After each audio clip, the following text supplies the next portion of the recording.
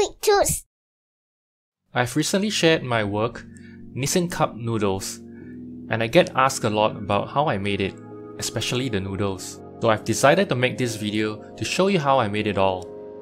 But first, I'd like to point out that this video is intended for intermediate artists and I will not be going through the whole process from start to finish, step by step. Instead, I'll do a walkthrough commentary of behind the scenes footage of the project throughout the production period. The first thing I made right at the beginning was the cup. It's pretty easy and straightforward. I simply added a cylinder and deleted the top face, then very quickly edited the model to follow the cup reference in the viewport. Then, I added a solidify modifier for thickness, beveled it, and subdivided it to finish it off. Lastly, I marked the sim in the middle and unwrapped the Eevee to follow the product label's texture. Now, my thoughts in the beginning were not to hand model the noodles because I knew they wouldn't look natural and would take away the realism. It's also not practical to model every single strand of noodle by hand. The only way to achieve believable noodles in my opinion was to either use soft body or cloth simulations. With that in mind, I started to make the noodles. I added a circle curve and modified it a bit to look like the shape of a noodle's cross-section. Then I created another curve, which I am going to pick the circle as the geometry's bevel object. It is important to make sure that the noodle's curve is wavy like this if you want to make it look like the real noodles. I've also made sure that the wave pattern is tileable so that I can use the array modifier to adjust the length of the noodles. Once that's done, I duplicate it and keep one as a master backup for when I need to create more noodles, while I convert the other curve into a mesh so that I can use it for simulation test. There was a lot of trial and error to get the result I was looking for. In the end, I've decided to use cloth simulation instead of soft body for the noodles, as it was easier to use and faster to simulate for me. What's worth mentioning is that I initially modeled the cup and noodles to actual scale. Because of this, the noodles are so small and thin that the self-collisions would break the simulation altogether, even though I've set the distance to the minimum. I had to scale everything up around 30 times larger just to get the self-collision to work properly. In the end, here are the settings that I used for my noodle simulation. First, choose the silk preset. Then, enable internal springs with default settings. This helps to preserve the volume inside the noodles so that they don't get flattened during the simulation and retain the waviness of the noodles. Don't forget to enable self-collision too. Of course, we don't want overlapping noodles.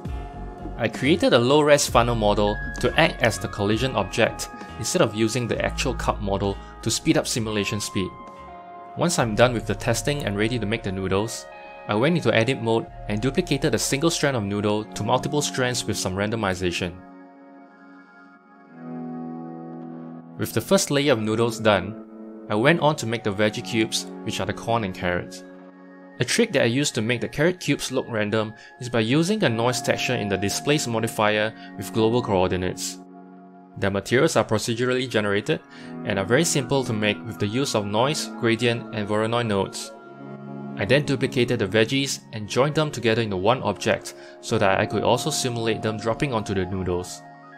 There's also a plane that I simulated onto the noodles, which acts as the bits of green veggies.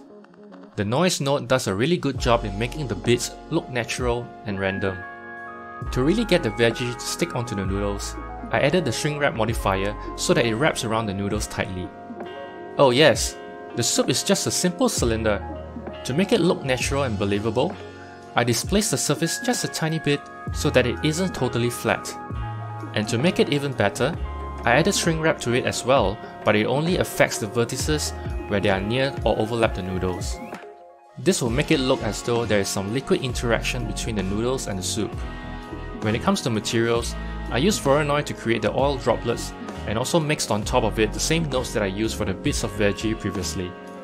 I then added a few more strands of noodles to cover some of the veggie cubes and make the noodle islands look more evenly distributed across the surface of the soup.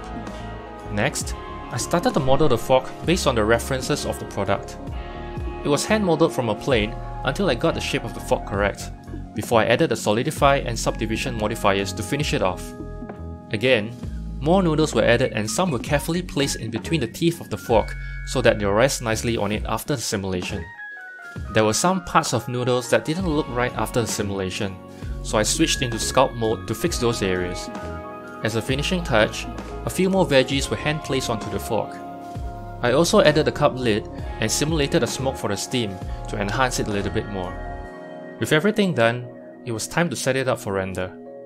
I know I could achieve far more realistic renders with cycles, but the intention from the start for me was to challenge myself to create photorealistic CG foot renders with Eevee. It is a simple 3-point light setup with a red limbo background. Needless to say, enabling the depth of field also makes the extreme close-up shots look a lot better and contributes to the overall realism of the renders. And that's all. Thank you for watching this walkthrough tutorial. I'm sorry that I didn't have more time to make a more detailed tutorial for beginners, but you can download the blend file for this project at my Gumroad if you are interested to find out all the other details or settings that I've missed or did not explain in this video. Don't forget to subscribe to this channel and follow my work on ArtStation if you want to find out what I'll be cooking up next in the future. See you again in the next video. Goodbye. Hi! Subscribe!